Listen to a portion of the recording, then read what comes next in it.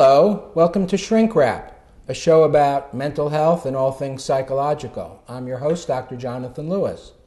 Today our subject is going to be suicide, an issue that we read about in the newspapers all the time, particularly these days as we hear about almost an epidemic of suicide amongst our returning armed forces. Our guest today is Dr. Adrienne Barna. Adrienne is a psychologist from Virginia, and she's worked for many years as a counseling psychologist at George Mason University, and recently she's been a trainer for the American Association of Suicidology. Welcome. How are you today? Thank you. One of the things we wanted to talk about is what might be going on in terms of this increase in suicide, and what are some of the signs, and how can we learn from this so that we might be attentive to the people in our lives who might be at risk. Does that sound like a place to start? Sounds good. So I guess where I'd like to begin, Adrienne, is there an epidemic of suicide these days? Well, I'm not sure I would use the term epidemic, but the statistics that have come out recently do show that there's been an increase in suicide. The CDC recently put out a study that showed that between 1999 and 2014, there has been a 24% increase in the age-adjusted suicide rates. I believe it was 10.3 to 13.5 per 100,000 population. There's been an increase in both male and female rates across all ages from 10 to 74. So we do see an increase. Let me say a little bit more in terms of females. The greatest increase in rates has been between the ages of 10 and 14, which is certainly raises a lot of concern for all of us and for parents. And for males, the greatest increase has been between the ages of 45 and 64. So, we can talk more specifically about that, but there is certainly an increase in the suicide rates. We have around 42,000 suicides per year in the United States. Do those statistics include our returning armed forces? Those folks? include anything that has been identified as cause of death was suicide. Now, it may be a little bit different if you look at some ways of some people who die by suicide, it doesn't get classified as a suicide. So let's think a little bit about, this sounds like a cultural phenomenon. There's something is changing at the macro level here. Some guesses as to what might be going on that makes these groups so vulnerable, particularly girls 10 to 14. I think of those as little kids almost, young tweeners. Yeah, I don't have a lot of sense about how to say the 10 to 14-year-old. On a larger level, I think, these have been very complex years for us. The greatest increase in that period of 1999 to 2014 was since 2006. So if you think about what's been going on in our culture since 2006, we had the huge financial problem, and if we have an increase in males between the ages of 45 and 64, that's very likely related to that. So we have a lot of cultural issues. I think the anxiety is much higher in our culture. I look at, having worked with university college students for over 30 years and living in near Washington, D.C., I noticed in our college students that were coming in post 9/11 that particularly in recent years, anxiety went up quite high. It's actually the number one concern now for college students across the country. But I noticed it at our university, being close to one of the sites that was intricately involved in 9/11. And I think about if these students who are now in college were 6 or 7 years old when 9/11 occurred, they've grown up in a society that is much more anxiety provoking. And so I think there's that kind of an issue. We have the financial issues. We have such a busy society. A big issue here is coping styles. So Adrienne, one of the things that we've been talking about is how maybe some of the cultural changes since the 2006, 7, 8 time period has really started to affect kids and families. And it sounds like we can see that affecting older people who've been the breadwinners or have lost the ability to be breadwinners maybe, and their kids. I guess the word that people in the mental health field use is, wow, we've got a lot of dysregulated people. People have a hard time regulating their emotions. Is that a part of this dilemma, do you think? Well, I think it's a very large part. The issue of suicide, when we look at assessing suicide risk, you need to look at the risk factors. You also need to look at what we call the protective factors. And protective factors can reduce but not eliminate risk for suicide. So protective factors include things like a person's ability to cope. It also includes their access to care. It includes their support system. Where's their family? Who are their friends? It includes a lot of different things. So I think that part of what's going on now in terms of the coping is, are we helping younger people through the developmental tasks of learning how to manage emotions, positive and negative? Are we also teaching people to have realistic expectations? Something that I would encounter a lot with college students is, I'm not happy all the time. Well, it's not realistic to be Nobody's happy all the time. And so we need to help people learn how to manage those emotions. So if somebody hasn't developed those coping strategies, then it may be very difficult for them when they have some of the risk factors. So if you do look at these 10 to 14-year-old kids, they don't have the coping strategies yet developmentally. We wouldn't expect them to. So sometimes people who don't know those coping strategies start to think about, how can I deal with this hurt? And we need to talk more about what's behind the suicide.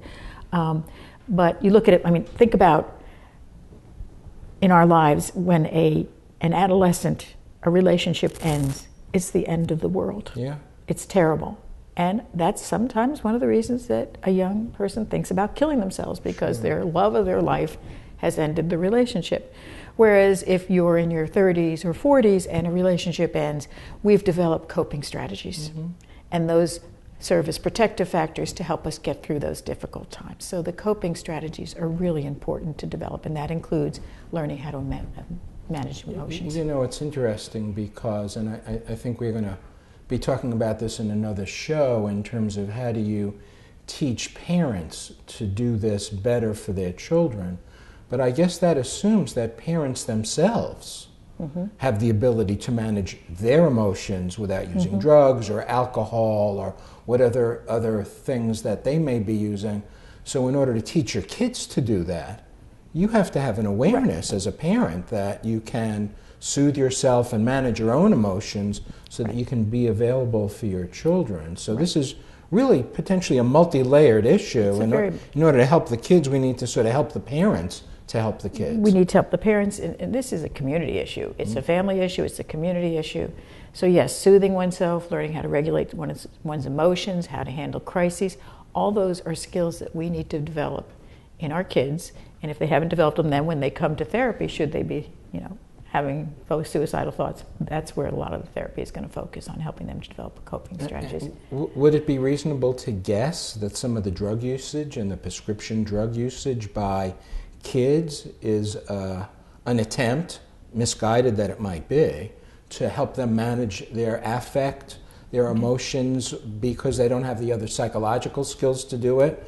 So they are the generation that's been raised with commercials about take a pill for this and take a pill for that, and that looks like a quick fix compared to actually doing the psychological work to develop the ability to do that. Well, there's a lot of issues you've raised in that comment.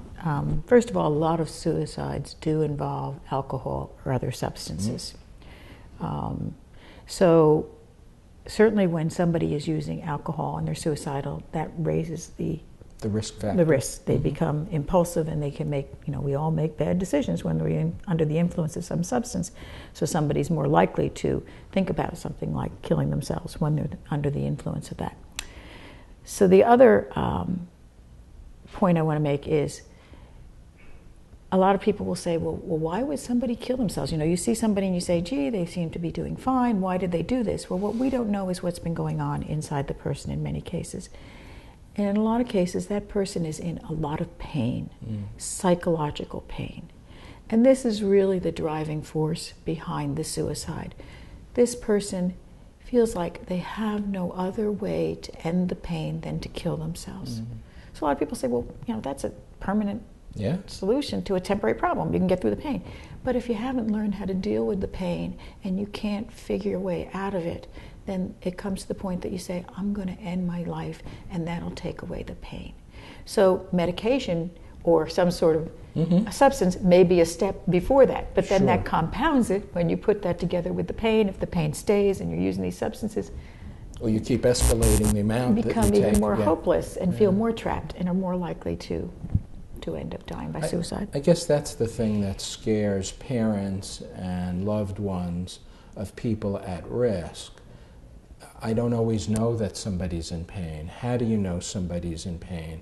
I guess one of the great myths about suicide is you shouldn't ask because you'll now suggest something they hadn't thought of. I guess I'm wondering, since that myth has seemed so pervasive for so long, if we could talk a little bit about that. If you have somebody, your child, your adolescent, a loved one, a coworker, what's a way to start approaching that sort of busts through some of these myths?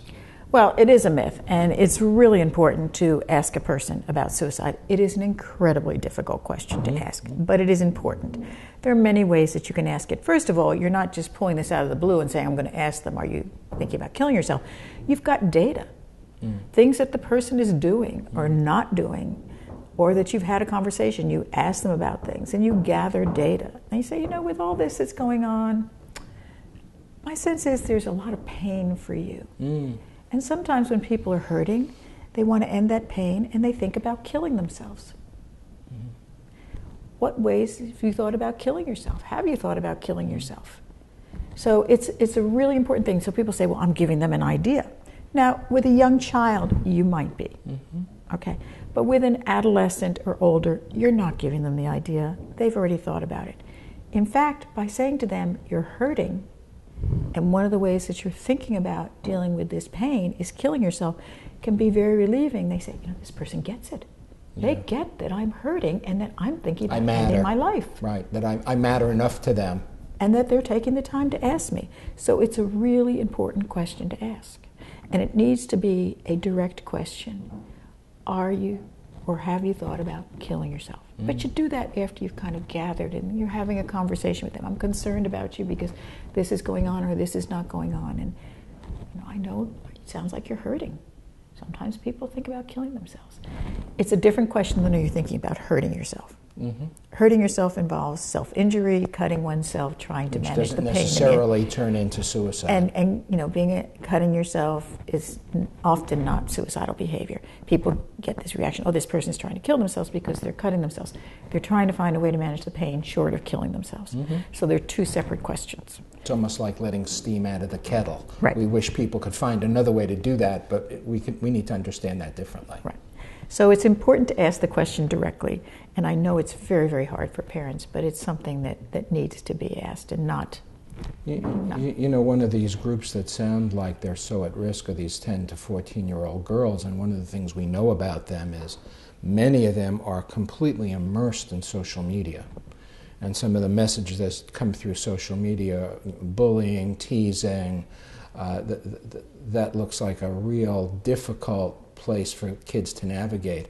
And I wonder if parents need to not let kids get so lost in that, that the parent is unable to have those kinds of conversations, because it sounds to me that before you have the conversation about, are you thinking about killing yourself, you needed to have had many, many conversations about, how you doing? What's life like? Right. How intimately do I know what's going on for you, so that there's an avenue between that parent and child, so a child feels comfortable when they're struggling, letting their parents know before we've gotten to that point. If the child's only vehicle is social media, I'm not sure he or she is always getting the support on social media that they could potentially get from loving parents.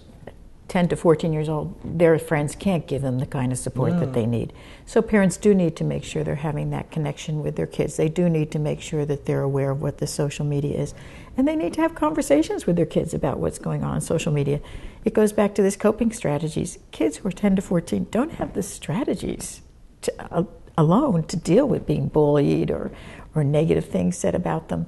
So parents do really need to stay in touch and have a conversation. This can be really painful. things. People can say really mean things.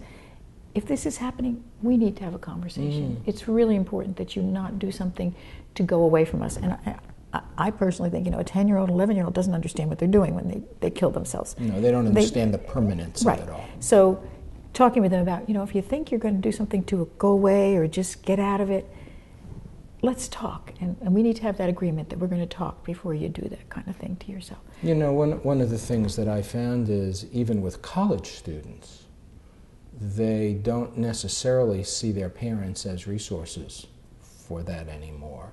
And it sounds like somewhere culturally, I'm not sure why, parents aren't seen as those kinds of resources almost starting fairly early. And kids don't then rely on them at 2 o'clock in the morning to be, I just broke up with somebody, or I'm scared about something. And I'm not sure how that all changed. I know that parents have been incredibly busy, working many jobs. And I wonder if we can sort of forget that kind of emotional fueling of kids is very labor intensive and takes a lot of time and requires a parent to have the emotional resources in order to fuel their child. So it seems like somewhere along the line we've lost the time and the attention for that. That's kind of scary. It is scary. If a parent doesn't have time, I think they can at least have a conversation. Look, if I'm not available, if I can't have these conversations with you, who's going to have it? Unfortunately, we don't have a lot of grandparents around in a lot of cases, but are there other people that they can go to talk because they don't want to upset their parents, they don't feel comfortable with them?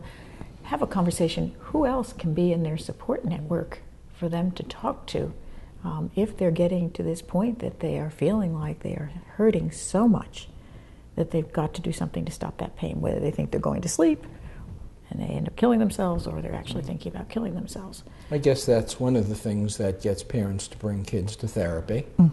They may come to the attention of the school psychologist or the school counselor if kids are acting out. Sometimes depressed kids aren't just sad and unhappy, they can be acting out their depression, and so they may come to the attention of school personnel. But sometimes parents pick this up and will bring children to therapy as a way of getting another adult involved who is trained to sort of be more available in that way. Or are there other adults that they can at least get who can then make sure that they get to that professional help if the parents can't do it? That's why it's really a community issue. Yeah, and it's funny, having worked with some people over time who've really struggled, sometimes it's that one available empathic adult. And it isn't always a mom or a dad. Sometimes it is a teacher who connects with a child and provides that kind of positive, you matter, I care what's going on with you. And that can really be a lifesaver in a turbulent sea of emotional stuff that allows a kid to make it through those hard times. And I think some kids are lucky enough to have that. Some kids are lucky enough to recognize it when they have it available. Well, let's talk for a minute about veterans, because that is something we've all been reading about. The horrible rate of suicide amongst our returning veterans seems to have gone through the roof, particularly coming back from Iraq and Afghanistan. Do we have some sense of why this group seems to be so vulnerable these days? Well, I think that's a very complex issue. And one of the things we have to be aware of when we do look at suicide is each person is a little bit different, so we can't make blanket statements. So yes, they may come back with post-stress syndrome, and that certainly may be a factor for them. We also like to know, what are they coming back to? Loss is a very, very big thing in suicide, and that loss can be something very tangible or it can be something intangible. But if you're a veteran who comes back and you've lost your relationships, you've lost your job, you don't feel like you fit in, you don't feel welcome, I think we have a little bit less of that than we had with the Vietnam veterans, but there's still, it can be a perception on the part of the veteran of not feeling like they fit in or not welcome back. But loss is a very big thing. What you have when you've got the military is, in the military, there's such a camaraderie and a togetherness. And when you come back to your community, you may not have that at all. And you may be floundering because your relationships are different. People can't understand what you've been through. You've lost your job. You're financially struggling. So there's so many losses that they can have. Other veterans may come back and they can go back to a job. They can go back. Their family's fine. And they have an intact family to go back to, and they're welcome back. And they may have other veterans that they can hang out with who can understand what they've been through. So it really is going to depend upon what the individual comes back to. But loss is really important, and what have been their exposures to trauma over there. So it's a complex thing, but regardless of veterans or others, you have to look at the individual situation, and it's always the individual's perception of their situation. Like Thomas Joyner has done a lot of research on suicidology, on suicide. He has an interpersonal theory of suicide, and he talks about 3 things need to come together for a person to die by suicide. One is thwarted belongingness, so not feeling like they belong. Really isolated. In this by themselves. Yeah. The other is perceived burdensomeness. Now, the perceived is really important because you have people who are not a burden to others, but they think they are. So if somebody comes back, a veteran, they feel like they're a burden to their family's moved on, well, they're kind of still back here before they went to the military. You've got a person who's older and they're feeling like their family sees them as a burden, even though they're getting a lot of love and care. So it's the perception that's important. And then you put that together with the capability to kill oneself. It does take a certain capability, and veterans often have that capability from their experiences and their access to means, and we'll need to talk about that. But those 3 things coming together put a person at higher risk. Now, does that mean everybody is going to do that who's been in the military? No, it depends again upon their coping strategies and what their support system is and the protective factors. But those 3, the perception is really important. So people are going to act on their perceptions, even though we may not see it the same way. You know, you've talked about loss. I guess the other piece to this is we assume that suicide is the terrible consequence of people who have a depression that just doesn't go away. That the depression is so depleting and so draining that people just throw in the towel. And we do see a lot of people who are diagnosed depressed these days. They go to therapy, they take medication. And I'm wondering, clearly everybody who's depressed doesn't commit suicide. Right. So it may be a necessary but not sufficient part of the equation. I guess we could say that people who commit suicide are probably depressed, but it takes more than just being depressed. Right. Depression by itself is usually not enough for someone to kill themselves. You know, when you look back and do suicide autopsies, they would say about 90% of the people who die by suicide do meet the diagnostic criteria for depression or some other psychological issue. But many of them have not been in treatment, so they haven't officially gotten that diagnosis. So, yes, if somebody has a mental health issue, you do need to take that into account in assessing their risk level. But depression alone does not make a person suicidal. If you have depression and they've taken medication and they've had all sorts of treatment and it's not working and it goes on longer and longer, they don't have a good support system, you've got more risk factors coming in, then the chances of suicide do go up. So you have to look at all these risk factors. Now, one of the risk factors that is commonly looked at is mood disorders, and that would include depression. So in terms of warning signs, there is a very common mnemonic that has been put together by the American Association of Suicidology. People can go to their website, suicidology.org, and look at this for themselves. But the mnemonic is path warm. And these are the risk factors, the more acute risk factors that people want to look for. And these have been shown by research to be present in the people who die by suicide within the previous 12 months of their lives. So the first one, the I in is path warm, is ideation. Does the person have ideation? Whether it's passive or active, a therapist needs to assess that. This is not something a family member needs to assess and say, oh, it's okay. They probably need to get this person. Professional. Right. The S is for substance use. Substance use, and I'm not saying substance abuse, substance use, because people can decide one time they're going to get drunk, and if they're depressed, anxious, have a lot of these other warning signs. Just bad coming together of things, yeah. They could end up killing themselves. So you've got ideation, substance use, and the is. In the path, you've got P stands for purposelessness. Does the person have a purpose in life? If they don't have a purpose, then we need to be concerned. They have no job, they have no connections with people, they just don't want to live, they want to escape, to get away from the pain. There's lots of, they just don't have any purpose, so you want to be concerned about that. Mm-hmm. The A in path is for anxiety. And anxiety often comes along with insomnia. Now, when we get tired, what happens to our coping strategies? They go away. They go down. Yeah. So insomnia is important to look at. That's one of the first things to address if you've got somebody who's not doing well. So the anxiety can become so painful that a person decides they're going to end the anxiety by killing themselves. Mm-hmm. The T in path stands for trapped. They feel there's just no way out. I've tried everything. I just can't get out. I'm out of options. Yeah. And the H is hopelessness. And of course, a depression that doesn't respond to treatment and doesn't, there's not a good support system, there's not good care, the person becomes increasingly hopeless. So they become increasingly hopeless. And that is one of the strongest research-based factors that we find in suicide. The person becomes more and more hopeless. So you move on to the warm part. The W is for withdrawal. Are they withdrawing?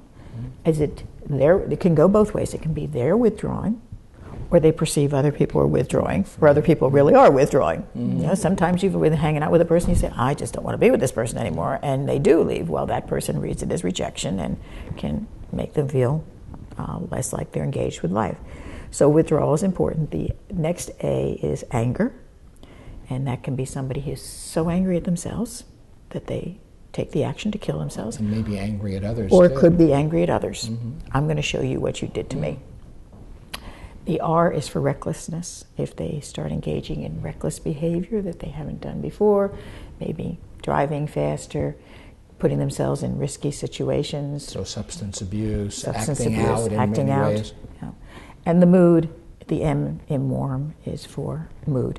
And that can be, certainly the one we commonly look for is a change from positive to negative for depression. Mm-hmm. But you also want to look at the other way. If somebody's been depressed and suddenly they're, I'm fine, everything's great, you want to be cautious because they may make a decision they're going to end this pain by killing themselves. You actually, I guess one of the things that people talk about is sometimes you actually see people presenting a little less depressed because they've now made a decision, they've gone over that hurdle, and in the very short run, there's almost a relief on their part. Right. So that can be almost a sign that doesn't mean everything's okay. Yeah. So what happens is suddenly, you've been hanging out with somebody because they've been really depressed and you've been giving a lot of time and a lot of energy to them. And suddenly they say to you, that person says to you, I'm doing great. I'm doing much better. So people go back to their lives. Mm-hmm. What does that do?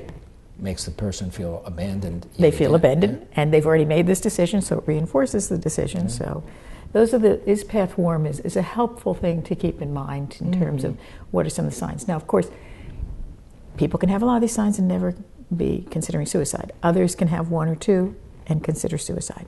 So you have to look at it within the context of the person, but have the conversation.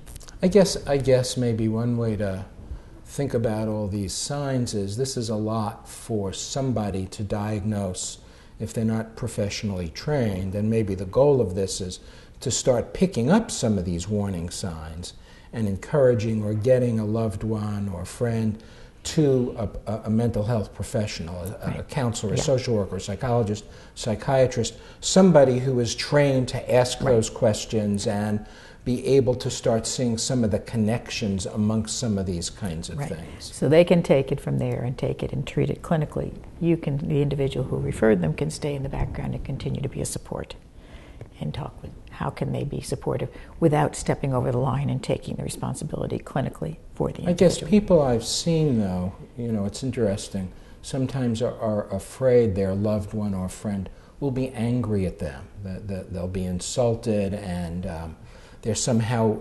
intruding or violating some space, and they hesitate. And I guess maybe I'm wondering if they should be a little less concerned about that if they are seeing things that really are of concern? I think they need to be less concerned about that. I mean, here you have a choice. Do you want a friend who's angry at you but alive? Or do you want someone who you didn't talk to and they end up killing themselves? So it's, if they're angry, hopefully they'll work through it. If they don't, but they're alive. At least they're alive. They're alive. Let's just touch on one other thing in our time today. People pick various ways of killing themselves. And one of the things that tends to be awfully lethal are guns. And I guess I'm wondering, there are people who certainly are good, responsible gun owners. They're hunters. They keep things locked in gun safes, and they do a very good job of that, and they're quite serious about it. Do you have some suggestions for people who want to be able to do that but may live with people who are struggling emotionally? I mean, is it wise sometimes to get them out of the house, to get them to a gun range where they can be locked in a safe? How much is what we do to sort of make things less available, particularly to impulsive adolescents? So access to means is certainly something very, very critical. And here we're talking about safety. We are not talking about gun control. We're talking about the safety of individuals. So, if there is a situation where you've got an individual where you're concerned, those guns, and I'm going to talk about guns, I'm also going to talk about prescriptions. So those means should be removed from that individual's environment. If it's a gun, firearm, it should be removed. If it's put in a locked safe, it should be a combination safe where the individual can't get to it, doesn't know the combination. They can find keys. But it's a good idea to keep it at least in a safe that they can't get a hold of. Getting it out of their environment would probably be the preferable thing. And we're talking about any sort of firearm. It could be a gun, it could be a rifle, it could also be an antique gun that's hanging on the wall. So getting rid of all those guns, and if an individual, say you have an adolescent who's in a joint custody situation or they have grandparents, removing access to those things in all those environments is really, really important. So guns are one, and of course prescription medications. Young people take their parents' medications and they use them to deal with their own pain. And sometimes they don't mean to die, but they end up dying. And so prescription medications, over-the-counter medications in large amounts, they should be kept in a secure place in the house. Well, it seems to me that the opioid epidemic that people talk about can be just as lethal as the guns are. People can get into trouble very quickly with those kinds of medications when they're abused. Yeah. So firearms, prescriptions, really do need to be controlled. I think that's just good practice, whether you have a child who's suicidal or not. I mean, the number of children already this year who have either shot themselves or a sibling or a parent because they had a gun laying around just really struck me. It's very high, and here we are, only in July. I know it's hard to imagine that people would be cavalier about that, and I think sometimes they think a little child, yes, some of these kids are 4 years old, that you don't have to be very old to sort of play with something and certainly not know what you're doing, and it just goes off. And what a horror, not only to the person who dies, but for this little 4-year-old who now will have to make sense of this for the rest of their life. So this is basic gun safety. Yeah. If you've got somebody in your house, though, that you know is at risk for suicide, it's really important to up that and make sure that you really, really do reduce and eliminate, in all cases, access to the firearms and the medications. No, we can't take everything away, but those things we can. And they're just some obvious things. It sounds to me, as we sort of sum up, that we're really looking at this at a community level. Parents are certainly often the first piece to this, but coworkers and school personnel and clergy and anybody who comes into contact in a meaningful way, and even work colleagues, to start picking up some of the signs of this. You don't have to be an expert to do it, but a caring remark can really make the difference, can't it? can make a big difference. And even with adolescents, peers. Many of our adolescents have already been exposed to mental health issues amongst their peers, and they see somebody else who's starting to struggle, to help them understand they need to go to the counselor or they need to go to this person's parents. So that's hard for an adolescent, but I've seen it when it's worked. And their friend gets over the initial anger at you, talk to my parents behind my back, but often it saves a life. And that could be a wonderfully gratifying thing. And I think that's the big thing to look at in terms of, if I don't ask, if I don't reach out, this person could end up dying. I guess I'd rather have them be angry. Yeah, I think so and alive. Too. Well, thanks so much for talking with me today. I just want to be very clear about some services locally so that people have something to do if they need to make a phone call. Here in Massachusetts, we have the Emergency Services Program, and those folks can be reached at 1-877-382-1609, and I think you enter your zip code, and they tell you where an available office might be locally. There's the National Suicide Prevention Line, and that's 1-800-273-TALK or 273-8255. And I think you said there's a special button if you're a veteran that you automatically can get connected to a veteran support system. Yes. So veterans have access through that, and just civilians as well can use this line as a way to get connected to a crisis line and get some help. I think here in Massachusetts we have the Massachusetts Coalition for Suicide Prevention, and they can be reached at 1-877-870-4673. And obviously in an immediate crisis, pick up the phone call and call 911, and our police officers are trained in how to make some initial determinations and get people to a place that can assess them and help them be safe. Thanks so much, Adrienne. Thank you. Thanks, and thanks for being with us at Shrink Wrap today. We'll see you next time.